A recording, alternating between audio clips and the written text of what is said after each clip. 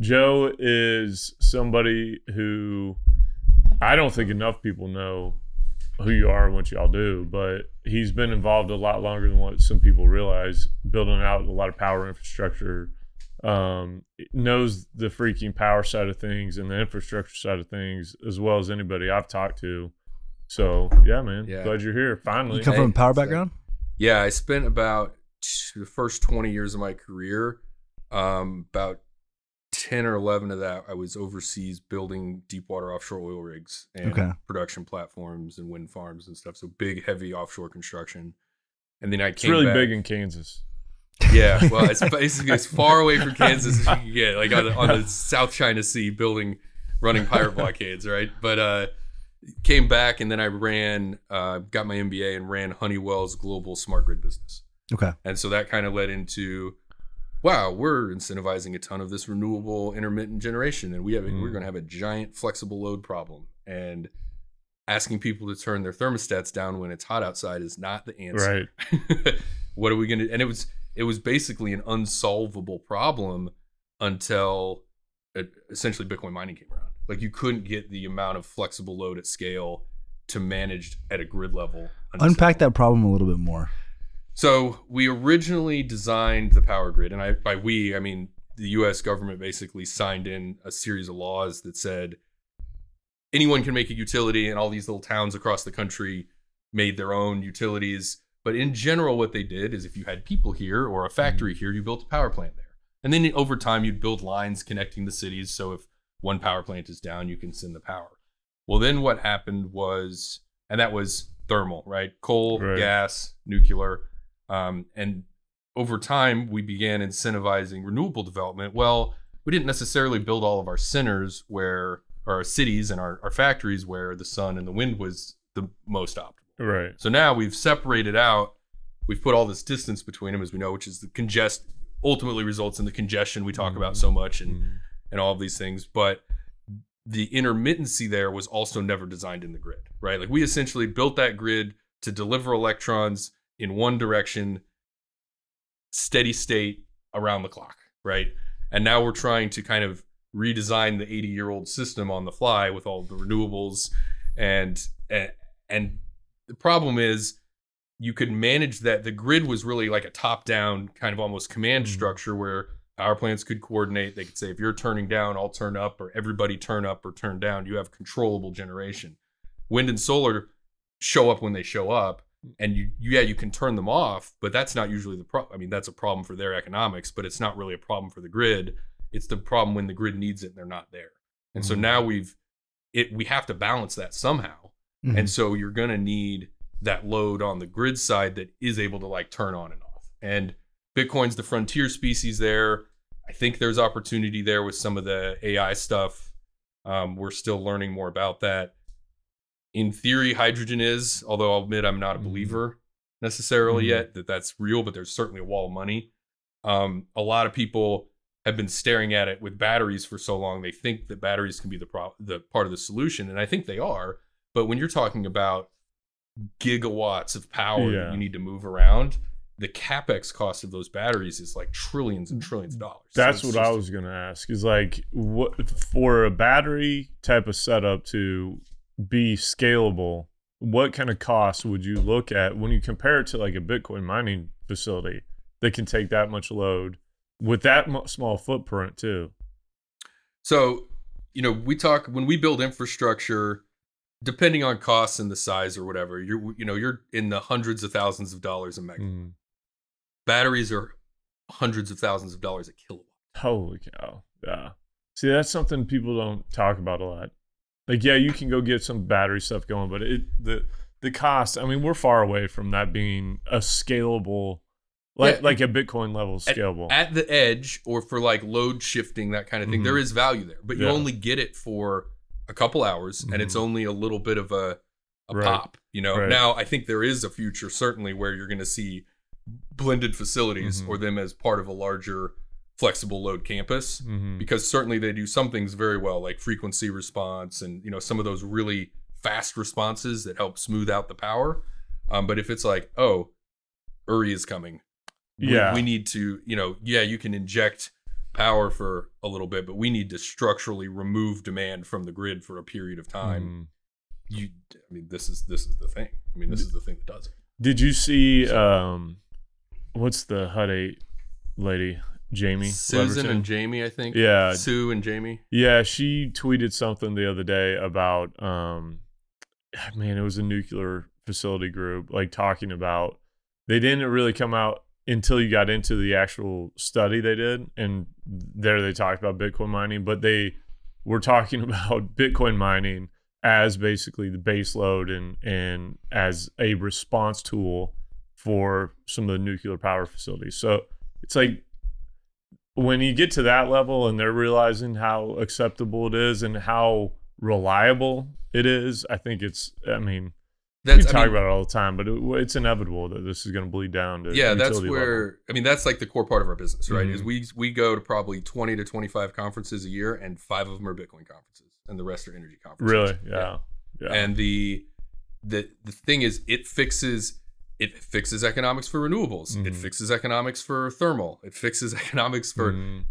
everybody is gonna wants the ability to fix that shape, right, and that controllability, especially at the cost profiles. But it's still like a ton of education. The industry is very conservative because you don't want to run into what I call the Syria problem, which is if you lose power for 72 hours, you basically turn into Syria. Like if you have a sustained outage of the electrical grid over a large swath of area for a long time, for the context I always give is in Uri, ERCOT lost power for 8 minutes. Right. That was 8 minutes. That's crazy. So think about 72 hours, right? Yeah. All your food distribution's gone. All your gas stations are all reset. Man, like everything's broken. This reminds me of a book. I think it's called Going Home. But it was like society falls apart completely after like a 5-day period. Right. It was just like, it's a disaster. Crazy. So, and he laid it out and was like, oh shit, I think this could actually happen. And that's probably one of those things that's up there with like, Bitcoin is very important and a very interesting tool, and I think going to be a huge potential driver to move things forward. But it's right up there with like, let's not have civilization fall into little tiny pieces because we get so aggressive with, with some of this grid stuff. So you got to overcome that when you go talk to these power plants and the utilities, et cetera. And we've had a lot of success at that this year. That's where we just focus on multi-100 megawatt co-located custom designed power deals, and really we're focused on the infrastructure part where we think we want to be putting 500 megs to a gig of mining infrastructure in the ground a year. Right. And we didn't even say your company's name, but Adakon Energy. Adakon Energy Solutions is the name of the firm. I'm the principal. We've got a relatively small team, some great partners. We've had a great first year helping place a lot of power in a lot of sites, and are kind of doing some large scale development work now up in North Dakota. We've got a 400 megawatt PPA directly with the power plant behind the fence with them.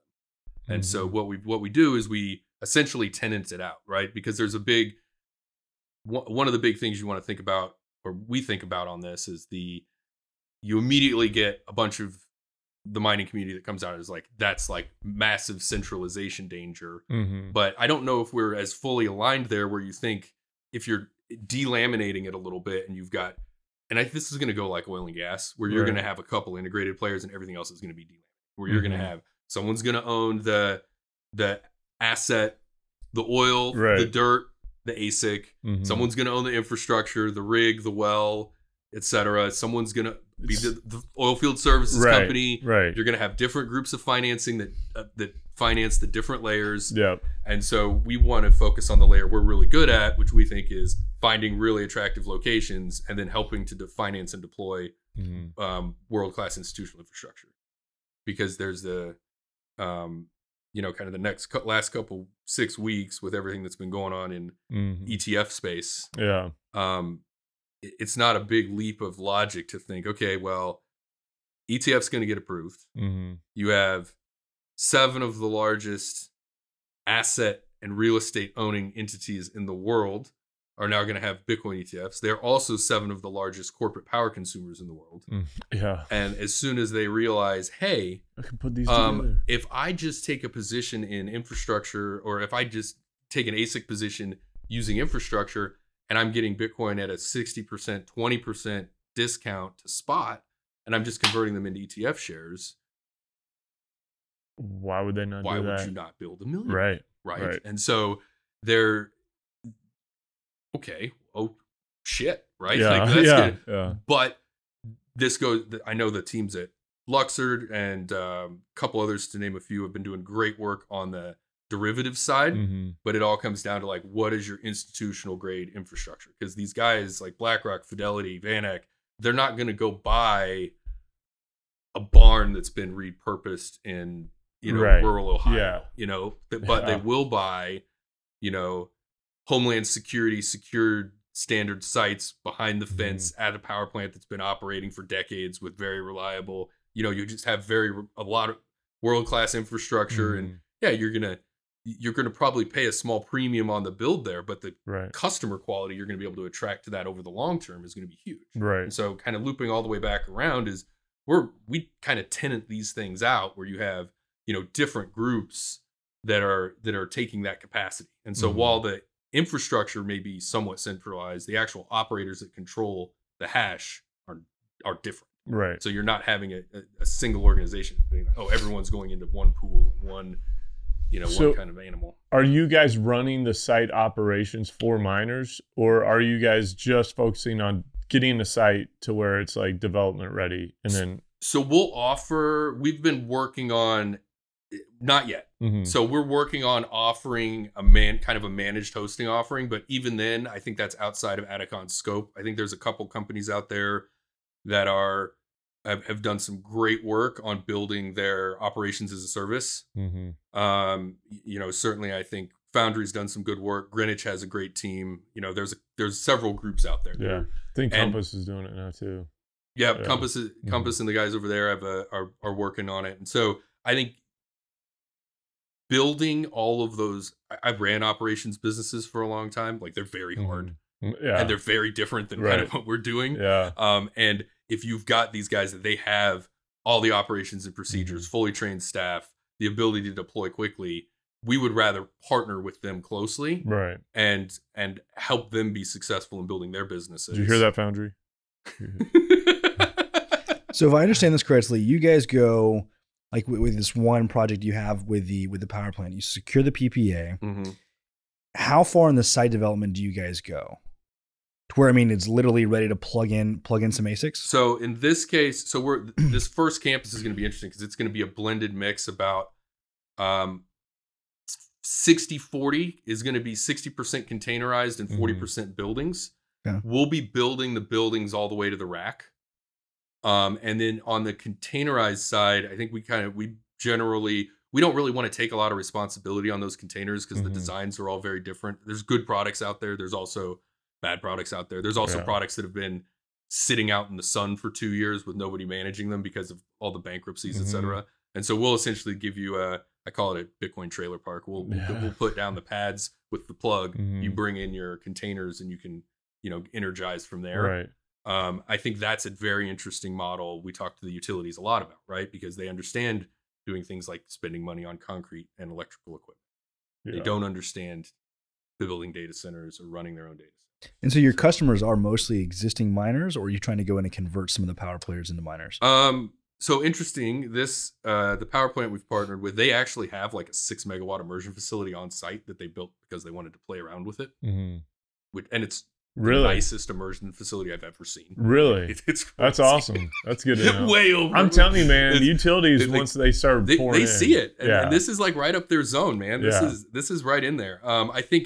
I think the conversion comes when they see the megawatt sales. I think there's varying degrees of conservatism around getting exposure to Bitcoin, but I think certainly they understand and are beginning to more deeply understand the benefits of the flexibility, the benefits of having that like co-located offtake.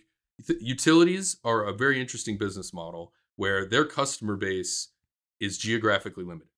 Like it's very rare. And I know I think Lubbock is switching from SPP to ERCOT. Right? I saw that. But that's like very at the margins, right? Yeah. Like if you're like a small town, that's your service area. And so if you want to build generation to serve that, you're captive now. You don't have a second customer. Mm-hmm. You know, even if you're in ERCOT, you have ERCOT, but you don't. That's your one customer. That clearing price is you can get other customers through the market mechanisms we have, but it's very interesting for some of these regulated guys in the Southeast and where they can.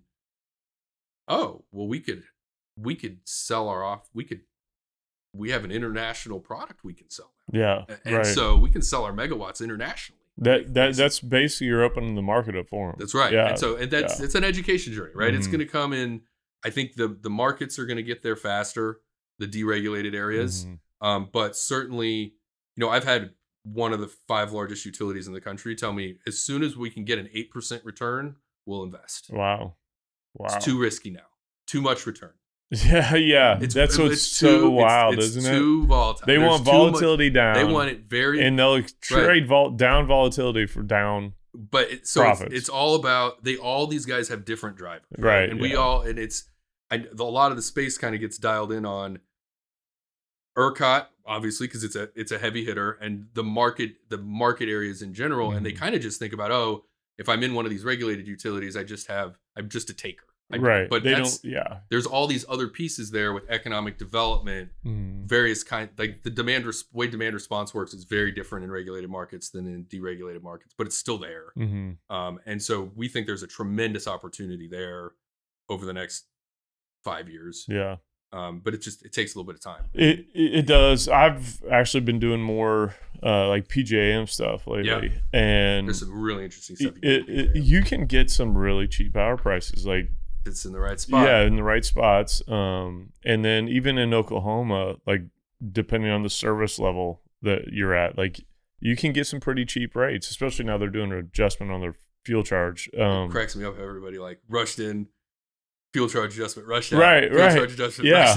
And it's like, man, just like let's look over this, zoom out. You know what I mean? We say that in Bitcoin all the time. So zoom out and calm down and like, let's look at this. There's some opportunities that get overlooked sometimes. But because you do so much work with the utility level, like how are you seeing them handle collateral issues and like exposure to miners from buying this large amounts of power? Because obviously we had the bear market.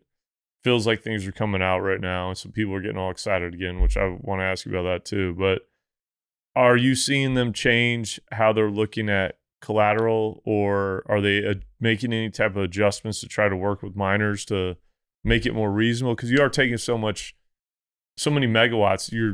Your collateral it's huge. It's not a small number. Right. Yeah. And so I think there's a couple ways to attack this as an industry. And I think a lot of this is going to have to be the mining community is going to have to come up with better structures to reach across the aisle. And that's kind of part of the thesis by what we're trying to do at Adakon, where if I own the infrastructure and then the miner is separate, that reduces counterparty risk. Right. If I have 7 mining customers at one site instead of just one, that reduces counterparty risk. If you're able to pay quickly, and there's Sonota is a great example where they're doing some great work in the space, right? Where they're, if you're taking your AR from 30 days to 1, that's a big deal. That's a huge amount of that pot. And so it's not look, Ballard's devastatingly handsome. Let's give him a great deal on collateral. Like there's a little bit of a walk there. If only it was that easy. If only it was that exactly. Yeah, Jake's like, it's not easy. But I think there's a journey there. But they are getting more sophisticated with that. But I think that also comes with a expectation where a lot of the desks they talk power, man. They talk power and megawatts, and you have to be using the same language that they're using in order to get the flexibility that you're. Right. And we help a lot of companies with that. We do a lot of consulting work around that. We help with structuring products with desks on how to build miner specific products. I call, at a high level, there's a lot of ways we call up utilities. It's funny. We call up a lot of utilities, but when, we've had conversations with towns, we're like, well, what's like your 92% price? Yeah. What's your price if I only take power 92% of the hours and you choose the hours? Yeah. I mean, a lot of these guys are still using Windows 3.5 on Yeah. So there's varying levels of sophistication across the market. You've got to kind of think about how you're going to meet them in the middle. And jurisdictional friendliness matters. There's no point in banging your head against the wall in jurisdictions that are relatively hostile. But, we have 2,000 utilities in the U.S. and ostensibly they all like to sell megawatts. Yeah. So, there's one for everybody. Yeah. I think you'll see it. It's going to take a little bit of time too for the market to mature, right? Like none of even the large public miners, no one has what would be like a battleship balance sheet, right? Where you're talking, these desks are posting billions of dollars a day to ERCOT. Yeah. Right. And so they're like, who are you? Yeah. Yeah. I know that goes back to another thing I've talked about and we've talked about before is, sometimes in the mining space, we get caught up in our own little, like, Bitcoin Twitter, Bitcoin X, whatever now. But the reality is, like, we're still very small players in the overall scheme of things. And we had ERCOT grow from 67 megs to 86 megs in like 2 years. And that's a big number. That's a big number. And maybe 3 of that was miners. Right.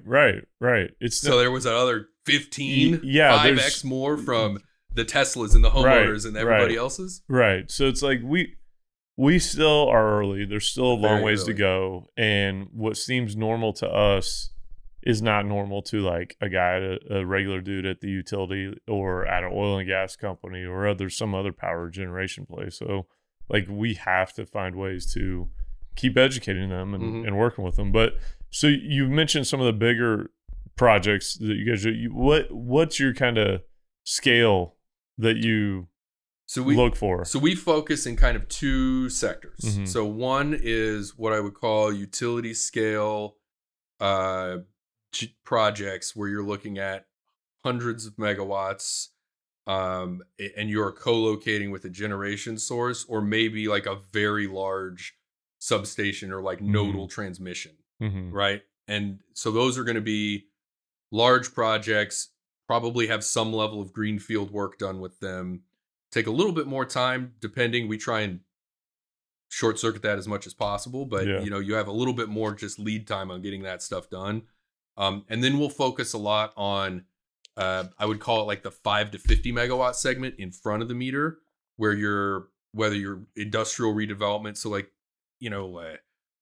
carpet factories and old packing plants and wood, carpentry operations or wood processing plants, lumber plants, things where, and I think this is something we don't discuss enough that's really interesting is, if you have a small town and they have a small utility and they had one mill, right? And the mill's gone, right? That has been destroying small towns in the US for 25 years, 50 years probably. And if you go in and you can replace that they don't have the population base to pull in like an auto parts manufacturer or a widget manufacturer where you need hundreds of jobs. They need like 50 jobs or 10 jobs, but they need to replace that power consumption. Now you can go in and replace it with a mine. And this is a collaborative thing, right? You are arm in arm with the city on this stuff. And, the eventual end game there is obviously instead of raising taxes in the town, you just build a bigger Bitcoin. Yeah, right. And now you just have equalized your tax rate forever for all your businesses. And now Rockdale's a good example of that with Riot. They've done some great work there. Yeah. And so I think I don't think that model's perfected yet either. Right, no, I not think at all. I do worry a little bit about the large mega sites that sit in front of the meter. Yeah, no, because I can. You think that all of the power desks and congestion traders don't know all of the terms or generally of those PPAs, and they're not planning their trades around those expiries, their generation that they know. Like you just have a lot of adversarial risk. Yeah. Like Bitcoin is probably the purest free market out there. The oil market's relatively pure still, but power markets in Texas, man, like that is a wild west of a lot of actors. Yeah. And you run into some situations where you could be on the bad side of some trades there and you have trouble. Yeah, you're in trouble. Right. And that is probably one of the bigger risks that is out there that isn't technically, I guess, Bitcoin related, but it is. It's like, man, that's something that can catch you, and you got to have the other generator sitting in your pocket, right? Right. Somebody's watching this stuff, and they're going to plan to make their money off of some of these opportunities that might pop up. But and it's funny that you said that about the the mills and all that kind of in small towns. I'm actually working on a deal right now that it's similar in a way. It's just underutilized power at a privately owned facility. Yeah. And you get cheap rates, you got the power's already there. It's like easy to go in and build. And it's another one of those things where you like, look, this was something that will probably create, 15 jobs, 20 jobs for this deal in a place where there's not very many jobs. And, that's a tribute to Bitcoin mining and kind of what it can do to revitalize communities. And I think there's a ton of attack surface in PJM around existing industrial. Yeah. I think those are some of the best opportunities up there. Very interesting stuff you can do there to penetrate that market very, very broadly. Yeah. What's the most interesting? What you can say, Joe, without giving away your Joe Million secrets. So wasn't Joe Millionaire a show? Was there a show, Joe Millionaire or something? That's this guy. Yeah. I mean, honestly, there's such a lack of, there's so much, we're so early and there's so many more people we need in this space. I don't worry too much about keeping a ton of big stuff secrets. Super secret. But I think at a general level, what I would say is there is a lot of, if you look at how industrial rate plans are constructed, they pay on their peak power usage during the month. A lot of times that is when 2 or 3 days out of the month, they're running their biggest piece of kit. And the rest of the month, they're drawing much less power. So you have a shape now that needs to be filled. And there's a lot of work to be done still to figure out exactly how that works in all of the different ways. But there are definitely multiple very large companies that can be built deploying solves against that. Yeah, I think you're right. And it's kind of decentralizes it a little bit too. It does. Yeah. It does. Yeah. And there's, I would say, the second level of institutional grade infrastructure behind, at a power plant. Maybe it's something like, it's at a Coca-Cola bottling plant. Oh, well, that seems good. Yeah. I there was a group when I first started Jay. I don't care if they. I don't think they'll mind me saying this, but Ally Energy Services, I think. I can't remember. Sorry, guys, I can't remember the exact name. But what they did was they went into warehouses, factories, and kind of evaluate their entire power structure, try to green it up some. Yep. And look for efficiencies to kind of maximize the use of their power that was available to them. Yeah, I ran that business at Honeywell. Oh, did you? Okay, yeah. So it's basically the same type of deal. Yeah, we white labeled that service for 12 of the 25 largest utilities. And so is that kind of how you looked at Bitcoin and was like, this would be great for this? Because that's what they did. They're like, this would be wonderful. I kind of fell down the rabbit hole about probably 3 years ago now or so, 3-4 years ago. And I just started looking at it and I was like, oh, well, this fixes the thing. Yeah. This is the thing you need. This solves all of this stuff. Yeah. And so we're going to need, I think I've seen a study. I know I've quoted this before, but, there's studies out there ranging between 200 to 500 gigs of renewables on the grid by the end of the decade. Wow. Right? Gosh. Or flexible load need, I believe is what the studies are, is between all the renewables and all of the new load growth and everything else, we're going to need 200 to 500 gigs of flexible load. Jeez. By the best estimations, we are somewhere in the 50s to 70s. Man. So we need to 7x the amount of flexible load in existence in the next 7 years. Man. 6 years. It's almost 2024. Where's that capital going to come from? Yeah, it's a great question because we're not subsidizing it. So how do you have a model that is market profitable to generate flexible load. Man, I don't know what kind of tools are out there. Well, gents. Yeah, I guess Bitcoin mining would be good, right? But that's Who's where gonna pay for it. You know, we're going to need. But if you break that down into okay, we need 30 gigs of mining a year, or let's say mining takes 70% of it, right? So that's 20 gigs of mining a year. The entire Bitcoin network's like 14 gigs. Yeah, 14 to 18 gigs. There's not even enough machines to fill that load, is there? Well, I mean, yeah, they're not manufacturing that much. We're gonna need more of everything, right? Wow. In order to do that, and that's just like to stop having serious situations. Yeah. Right. Yeah. I mean, like we're talking. That doesn't include any other use cases for mining, of which there are many, and there's a bunch of great startups out there working on it, on different things, whether it's heat capture or, you know, other applications that were methane abatement. You know, there's a ton of interesting applications, but when you look at like how the mining industry is going to segment over the next 10 years, like there's definitely going to be institutional utility scale fleets that are really more focused on the power side, and we'll have, obviously they'll be having uptime, but I mean, you're going to have sites where they get built to run at 25% uptime. Where are you guys, if you don't mind us asking, where are you guys coming up with your capital? Like what's your backing for these infrastructure projects? So this is a good question. This is where I probably keep a little bit more private, because a lot of our capital stays a little bit more private. Yeah. I think in general, the mining community is very inefficient in the way they deploy capital.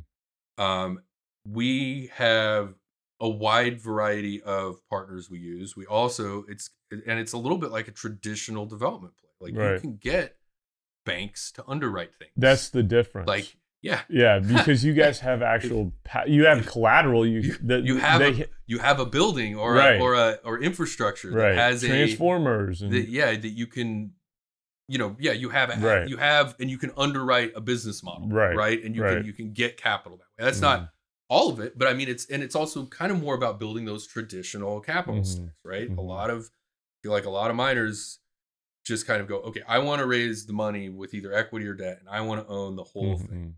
And then you end up like, that is a lot to eat. Yeah, it is. It is just a lot to eat. And so when you do that, it reduces the speed you can move because your capital is all tied up in one place. It increases your business risk. And it's really hard to go convince a bunch of people to give you funds to trust me. Trust me, bro. It's gonna work, man. I'll go build it. And like we run into that a lot. It'll be different this time, I promise. It'll be different this time. And I mean, we've got decades and decades of real estate development, large capital projects, and energy knowledge on our team. Like we've done a lot. That helps. I mean, you can get, and we try and stay in our lane. We don't go try and say, hey, let's make a big ASIC play. Right. We're like, we want to go put metal and concrete in the ground. Yeah, it's what they understand. Yeah, it's same with oil and gas companies. You got to talk their language, space work. Right? And there's learning. It's a ramp up there. Certainly, we learn a tremendous amount from every project we do. Where this space is evolving very quickly. Yeah, you're still figuring out structures. Investors are still figuring out structures. Like rates of returns are all over the place that people demand. But it has been interesting because we've been able to, just using some different paths than most of the community does. We've been able to maintain pretty strong capital access. That's good as we've begun to grow. That's good being on that the infrastructure side. It's capital's easier. I'm not. It's just easier, right? And so it's not like a magic trick or anything. I don't have like I don't have like three mystical billionaires that are like, Joe Millionaire. Joe Millionaire. We can give him some of our billions. Right. It's more like, we spend a lot of time meeting with like development banks and big banks and small commercial banks and financing partners and insurers. And, that is part of what we do. And that's where we think we bring a lot of value. Where, building this internally as a Bitcoin miner is a lot of resources, a lot of time, and skill sets that are very different than the rest of your team. And so we feel that we are a great partner in that case for miners looking to deploy infrastructure. What did you think of the Northern Data? You see they bought that Saxit site, Saxit site, right? It's a large front of the meter site. Yeah. I think that I think energy management strategy is going to be critical to deployment. I think it's in a good location. Yeah. It's in, that ERCOT South area. It's not as oversaturated. Yeah, the West. And South is interesting because the wind has a totally different profile than ERCOT West, and so you just think about how you want to trade your position there differently, right? Because you're essentially long volatility on the grid, which is rare and almost non-existent on the side. And so when you are thinking about, okay, I now have this giant whack of long vol demand sitting in ERCOT South, how do you want to play that? But I think it's an interesting side. I think you're going to see that may be like the end of the distressed site sales, so to speak. And I know that one had kind of been, that had been distressed, right? And then Saxit had been working, and I don't know the whole story, but I know those guys have been working on developing it, and then they exited out to the Northern Data guys, which are I've heard good things about all those teams. I know everybody's been working that deal. But we weren't really super close to that, so I don't have a lot of like inside baseball. Yeah. But is that though something that you would see? Like, would you guys package up a site like that? And yeah, we have the ability to do that. Yeah. I think we would probably part it out a little bit to make it. We just find it easier to get. I think in the market right now, you're seeing. You do still have some demand for those 100 megawatt sites plus, but like when you get into talking to them, like, 100 megawatt site, you need like $250 million in ASICs. Right. Man, what I've seen lately more is it's a shit ton of money. It's a fantastical amount. Yeah, of capital. And it's like, and then if you don't do it all at once, like you've got all that other sunk capital into that site just sitting there. And I think that's where like we got our first on this North Dakota site. Like we got our first. Call it 30 megawatts online in about 75 days, which is like we're proud of. We feel that's pretty fast. Really that's certainly like there's definitely groups that have built faster, but we'll have the first full couple phases of call it 230 or so megawatts. Will be up and hashing in the next by middle next year. Yeah. And so when you start talking about that, I think that's something we feel our model unlocks is because on a lot of these, to the capital and the sizing. It's not desire or the actual construction speed that slows people down. It's literally getting the financing, getting it built, getting that much money. Why does everybody go so big? Is it a big dick measuring contest? And you think that if you're the biggest, then all of a sudden the capital is going to flow to you, and you can just keep snowballing it into something like bigger. Flex. Conversely, it is more difficult to get super cute on the power side the bigger the site is. So there's no economies of scale. It's actually harder. You can get economies of scale on some pieces. Yeah, I think certainly having standardized designs is something the industry is slowly choking itself towards. Right. Way far from. Oh man, it's so different. If you're looking at it as a power opportunity, you're like, how do you, if you want to really get aggressive in ERCOT on like how you're going to deploy a thoughtful strategy, you probably would rather have 5 20 megawatt sites than 125. Right. I agree because a lot of it has to do with like nodals too, right? And I think some of the stuff that is being talked about now, where there's some open conversations with ERCOT and the legislature around letting other, and I'm not the expert on this. There's a bunch of guys in the space in Texas that are way more up on this, but essentially letting other loads take nodal pricing, so you don't have to be batteries or a cogeneration facility. That would be a big unlock. But right now, the only way to really get that nodal pricing is if you have a direct PPA with a generator and it's priced at that nodal reference price. Okay. Well, I feel like if I'm going to buy a site right now and I don't have the money to build out all 100 megawatts, I don't want a 100 megawatt site. Like I want. It's also, 15. Are you a real estate company, an infrastructure company, or like a mining company? I think these are different things, and we don't talk as much about it. It's like, shouldn't miners be like lease first. Yeah. Where you're gonna have to put it. It's a unique building, right? Right. It's you don't see, like when all of the big drugstores expanded, right? Like Walgreens was putting up a ton of capital to build those drugstores to spec. CVS was putting up a ton of capital to do that. But they don't own the land. They don't own the building. Yeah, right. But they put that capital in to build the custom sites so they can make money on it. And so I think you need to understand if you're going to have a heavy real estate or infrastructure position, or if you just know that like that's part of your stack, is you're going to have to pay some build out to get it in, but then you don't have the burden of that real estate long term. Now there are, family offices, kind of private capital that wants that real estate. Yeah. Right. And so it's just. Are there many people in the space currently that are essentially acting as landlords? I think there's more coming up now, but I think it's more. I don't think it's like an organized type of group, like organized groups that are doing that. I think people are realizing I can make money by acting as a landlord with a power generation facility nearby, and.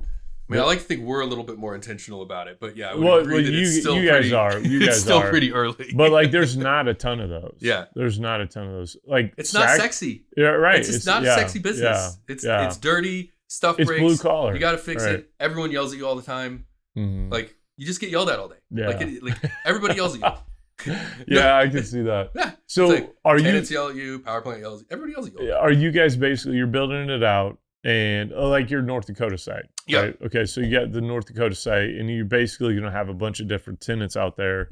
But do you have one uniform kind of deal you're doing with them? Or is it like we work with you depending on kind of what your need is and we'll provide some different level of service here versus there, even though it's your same facility? We're very build to suit. I think we've learned through the process on this site some of the structures we prefer more, or how we define them. But I mean, we'll see everything there from, I'm going to throw a line over the fence and you're going to build, you're going to have to approve, I'm going to have to approve the designs and the electrical and make sure that it's safe. Yeah. But you have full development control, and you want to, you're like, oh, I can build it cheaper than you, Joe. I want to go build it. You let them do that. Great. Okay. Have a great, go for it. Yeah. And then there's also groups that want it all built for them and to potentially, finance that cost out. There's other groups that'll pay up front to get it built out because they want a lower lease rate over time to improve their power economics. There's groups that'll sign, basically a building lease where we'll deliver them a powered shell, and then they're going to bring the operations in. So all those structures are on the table with us because there is a lot of texture in what people want. I think we'll see a couple of those kind of become more dominant through this next growth cycle.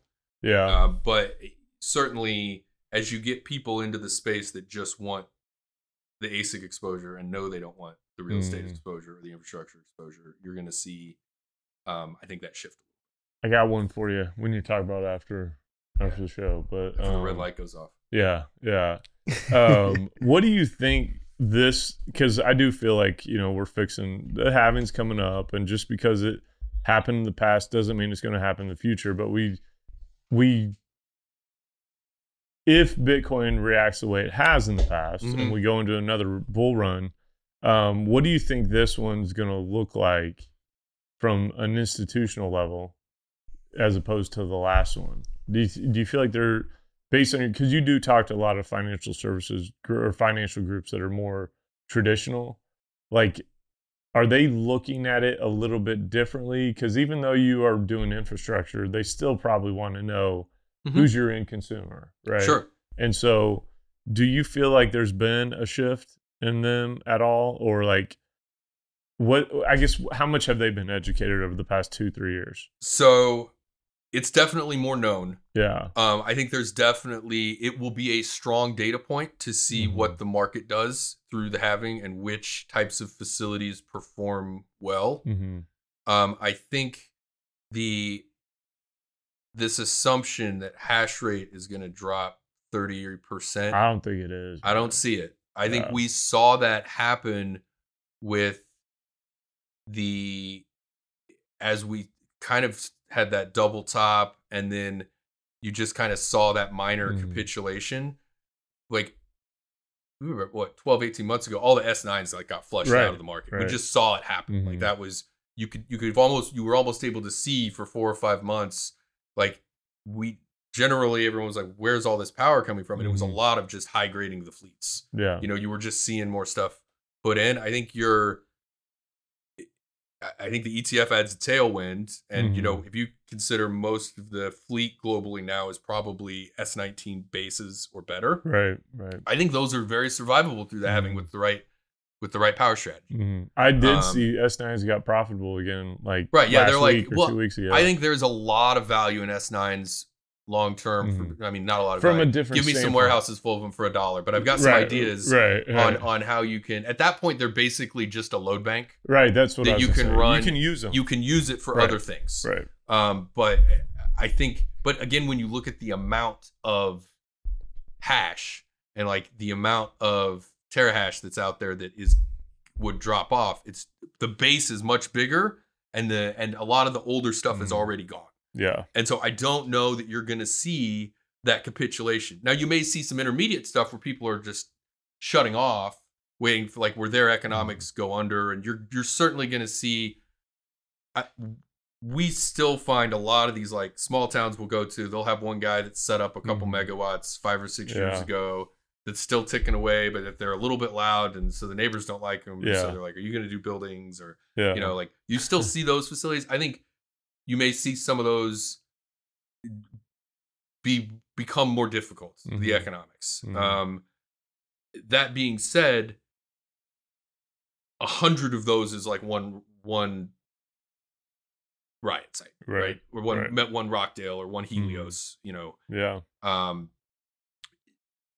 And they're pretty resourceful. I mean, those there is definitely a wave of American miners that have grown through a couple cycles now that are reasonably well capitalized. They're very savvy. They carry very low debt, and they're kind of growing now into that 5 and 10 megawatt sizing. Yeah. And so I don't think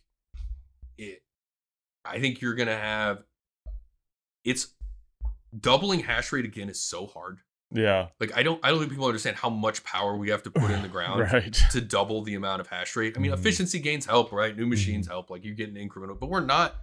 What were S9s again? Like 18 terahash or something? Yeah, 13, 14 terahash. Yeah. We're not going up to like we're not doing 1,000 terahash. No, we don't have petahash we're miners not even close to on that. the same power consumption, right? So you're not going to get a 10x in your efficiency again, in your power efficiency, and everybody's focused more on a, you know, the efficiency race is going, you know, 20 watts per terahash, 19, 18. It's not going from 60 to 30. Right. Yeah. It's just a different. It's like the cell phone growth chart, right? Yeah. Like you had this explosion on what smartphone, and then they start tailing off on like what they actually do better. And so I think you end up with that. I think that helps put a floor on hash price. Yeah. And I think because you're going to need to start, when we talk about some of these other markets, like the PJMs that have pockets, well, as hash price rises, it's almost like the tide rising as far as turning sites green, as far as being able to deploy there. Right. But it's not like there's a bunch of 100 megawatt sites sitting around with bad power pricing that are just waiting to get. No, not at all. So I think I mean, I wouldn't be in the space if I wasn't bullish on Bitcoin. But I don't see I just don't see where you're going to put a lot of these sites out of business, right? Like when the miners when you had a bunch of turnover in sites, none of the sites stopped hashing. Right. The LLCs changed names, but nobody turned them off. Yeah, right. Like this stuff's pretty durable, because it takes a long time to build and it's hard to find. And so and if you think you're going to see that, I know I talked to a couple people that came back from the Hong Kong one that Bitmain does, whatever, a couple months ago. WMNS, I can't remember the acronym. A bunch of them were all bulled up on Qatar. Qatar is 4 gigs. Yeah. Their whole power grid is 4 gigs. Yeah. That's 2 large power plants in America. Yeah. Like there's just the size is not size, right? Yeah, and so when you're talking about where is this growth going to come from, I think it's going to come from large scale large scale co-located deployments, and those take time to put together, and they take a little bit of time to build. And once they're in, they're not turning off. Right. Yeah. But very bullish on the institutional side. I think that's a lot of the price action we've seen is them starting to get in and get comfortable. You're right. I think so too. I do think so. Do you have any price predictions for Bitcoin by June? This is always such a side. I know. What a side. Just do we have a good soundbite or not? This is going to be the lead in on the show. Yeah. Right? Joe says Joe Millionaire says $1 million Bitcoin. $1 billion. I think we'll see some positive price action, but I think if anything, it'll be a lot like the last few halvings where you're going to have a delay. You don't have it. It's not like this immediate price shock. Like if oil lost half of its production in a day, that's a problem. Oil price would just go to. I mean, it would be $10,000. Right. Bitcoin it doesn't work the same way because we don't utilize it the same. You know what I mean? It has less direct impact. It's not being used as much as for like global collateral payments yet because it's still so early. Right. It would be like production dropping in half when we were still scooping it out in buckets in Pennsylvania. Yeah. Right. Yeah. If you did, it'd take a while for everybody to notice. Yeah. Because there's not that many people who use, the oil shipment's late this week. Well, I guess I'll use the candles. Right. Yeah. I do think you'll see. I think we'll be higher than today in June. I think hash price will probably be higher than today. Too. I don't. At some point, you kind of got to realize, BlackRock's not doing this to sell $40,000 Bitcoin to their portfolio members. They're doing it to sell $250,000 Bitcoin to their portfolio members. Right. Yeah. There's a reason, right? Like they're gonna, it doesn't take a big string of effects to have this is our platinum premier ETF share. Each share is a 1/10 of a Bitcoin, but you got to pay 25 grand a share for these guys. Right. The unit bias goes both ways. Yeah. And so I think, where are you at, Jake? Where do you think? I have no clue, dude. You're Joe Millionaire. No, yeah. I think hash price will be lower than it is today. I'm curious if it'll. I don't know. That would be an interesting one. That's the one that matters a lot to the miners, right? But that's the one that, because I do think the hash rate is just going to keep growing. So I don't. Where's it coming from? I don't know. These S21s. Will the S21s be out yet? I think this last big growth we saw the last quarter was a lot of the stuff that was put in the last bull run that was finally getting energized. Yeah. That's very, very possible because most of the S9s did come off, and so you were filling those gaps with newer machines now. Yeah, I mean, if you want to raise hash rate 10%, hash rate 10%, you're gonna need what? 5 Helioses or Rockdales? Yeah. What are those? I mean, if there were 5 of those being built right now, we'd know them. True. Good point. That's why he's Joe Millionaire. Do you think there's any super secret shit going on? It's pretty hard to build a site that big. Yeah, that big would be tough. Everybody would know. Everybody would know. It's not a big space. I mean, it's just not. The Saxit one, everybody kind of knew that was coming on at some point. Your guys' North Dakota stuff, I've known about that for a while. Yeah, but that's 2. Yeah, that's 2. Where's the other 3? I mean, I'll leave 3 more. That's 10%. There's not a ton more. Yeah, 200 megs is what, 10 exahash, right? 20 exahash. Right. It's not enough to move We're them. At 400. Right. Yeah, that's true. I mean, and that stuff's going to take a while to get on. Yeah. Even the Northern Data stuff down there with Saxon is still going to take a while to get on. But yeah. Are you guys doing anything international? Because I might have something for you, man.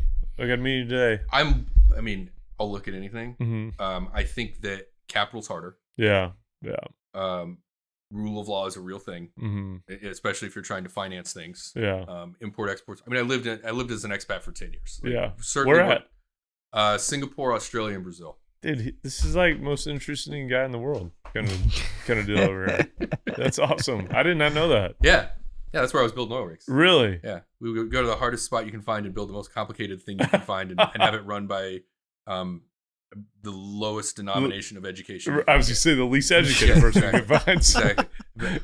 build $1 billion piece of equipment and have 0 college degrees on board. Right. And have it go operate in the middle of the ocean and dynamically positioned within 1 meter. And which is crazy that those can get financed, right? Because it's like, yeah, we're going to have a bunch of people who can't read operate this facility. But and the thing to remember too is like even a lot of those, if you look at like the drilling rigs, lots of turnover on those companies. You really have a couple big ones that stick. I mean, obviously Transocean at the top, the couple that stick around, and a lot of their rigs, they self-finance the construction on a lot of them, or they're like, yeah, they'll do. I mean, they have access to capital markets, they can have more tools. Yeah. But it's hard to think. Yeah, really. Well, yeah, it works almost exactly like a hash price forward would be for a mine. You know, like if they're signing a 2 to 3 year contract on a 20-year asset. They know what the rate they're going to get the next 2 or 3 years. Yeah. And then you don't know what you're going to get. It's like, maybe. Could be $100,000 a day. Could be $700,000. Yeah. I don't know. Yeah. So it's some interesting corollaries. I think that's partly why we see a lot of oil and gas in the mining space is because you just think about risk a little bit differently if that's kind of the market you grew up in. And there's a lot of parallels. Yeah, right. There is a lot of parallels. I mean, obviously, we talked about that a lot too. It's just, I mean, even you talking about like after the halving, if you take, using the example in Pennsylvania, we're taking half the oil out a day. Like, that is how early we are in this space, though. That's where we're at. So it's interesting, but. Yeah. Do you have to, when you're talking to the money guys, are you talking much about Bitcoin economics? Like, do you have to explain it to them? I'm always explaining it to people. Oh, really? Like, they're just space heaters that run accounting software. So you're not having to walk through the economics of it? Yeah, that's awesome. They're space heaters that run accounting software. Yeah. And we rent out slots. Man, I'm going to start trying to describe it that way. Think about it. I mean, we get paid by the minute. They're space heaters that run accounting software. Man. QuickBooks by the minute. Yeah. Keep it simple. I'm going to try that. Because they get on to getting nitty gritty, like down dirty. Hash price, how's that impact? I don't understand this. Well, Bitcoin's this much. It doesn't make any sense for it to be that much. And like, I don't know, decline curve, man. It's a decline curve. Look at it that way. That's not a bad way to look at it. But I think it's really, and honestly, like the knowledge, like it keeps rippling out, right? Like education is improving year after, and that's why we spend so much time at all the energy conferences is educating. It starts with the smile you get when you say, hey, it's a space heater that runs accounting software, because they know that's not the whole story, but it gets them interested, and they can put that in their mental framework and say, and it's even easier now where you're seeing some of these startups coming out that are literal space heaters. Right. Yeah, no kidding. That's true. Are you coming in power? Yeah. Okay, good. We'll be there. Yeah. We'll be there. We've been getting our conference schedule lined up for next year. Excited to come and engage there. It's one of my favorite conferences in the space because they do such a good job. You guys do such a good job blending the power and the Bitcoin piece. Yeah. And there's oil there as well, and the gas guys. But it really blends energy and Bitcoin really well. I don't think that's tough to do. That is. You guys do. It's gonna be different this year. Yeah. It's gonna be very different. Once we hit the light off, I'll clue you guys in. Secret sauce. It's gonna be different this year in the best kind of way. It's gonna be unlike any other event you've ever been to. Well, we're excited. I want to get down to the nitty gritty. Yeah, you need to be talking at it, man. I'd be happy to. Yeah, we'll make it happen. I'd love to have a conversation. You're on the list. Perfect. Yeah, dog. So, well, bro, thank you for coming and blessing us with your very detailed knowledge. I don't think there's anybody on the power side of it that I think knows it better than you. So, well, I appreciate that. I think there's certainly a lot of power people I know that are a lot better at this than I am. So, well, when you combine the power and infrastructure side, I don't know. I really haven't met them. So, well, appreciate that. I always enjoy listening to you, and you're funny, and you got some dope suits too, man. I gotta. He keeps me on my toes, man. I gotta step my suit game up. Another one. Man, I need to bring a powder blue one. He had this powder blue suit in Miami. I was like, ooh, man, bring that bad boy out. Yeah, we can pick that sucker up in Cartagena. And then you can wear a bright orange one. We could be like the Bitcoin Dumb and Dumber. I like it. Done. I like it. We should do it. That means we got to be on stage together. Yeah, we do. We need to. I'll interview him. Let's do it. Yeah. Awesome. I like it. Joe, thank you for coming. Hey, thank you for having Adakon me. Energy, good group. I'm trying to get some deals with them too, so we'll talk about that after the light goes off as well. Excited to work with people. Oh. Love being here and love being in the space. Well, thank you for coming. Appreciate it. And catch you guys in the next one. That's it.